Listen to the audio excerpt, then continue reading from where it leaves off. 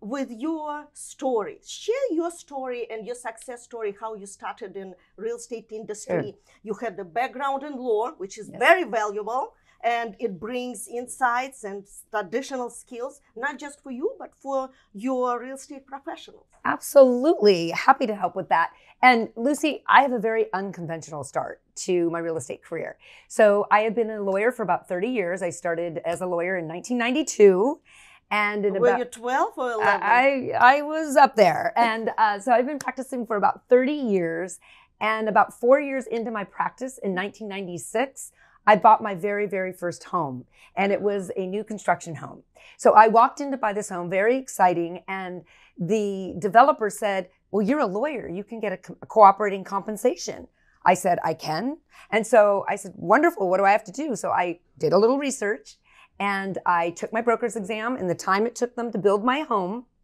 And I came in, purchased the home, and got my very first commission as a broker. From your own property. From my own property. And I said, wow, this is exciting. I love this industry. I got to know the salesperson in the office, and she said, you would be a fabulous agent. Why don't you get into real estate? And I said, why not? So I pivoted and I started doubling down on real estate. And a couple of my girlfriends hung their license under my broker's license. We started doing friends and family. And before you knew it, we were growing this business. And it was wonderful. And then all of a sudden, about 4 years later, in 1999, I believe, I went through a life change in my life. I went through a divorce.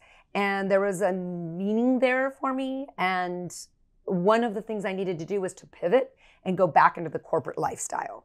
I need my weekends alone. And as we all know, real estate agents, you lose your weekend. So I was a single mother of very young children. So I answered an ad at Coldwell Banker for an attorney, an in-house lawyer that knew mergers and acquisitions and litigation and transactional things and had a broker's license. So I said, that's me. And there I went to the interview, got that job, and spent about a decade there before I was recruited over to Berkshire Hathaway, then Prudential, about 14 years ago. So that's how I started in my real estate career.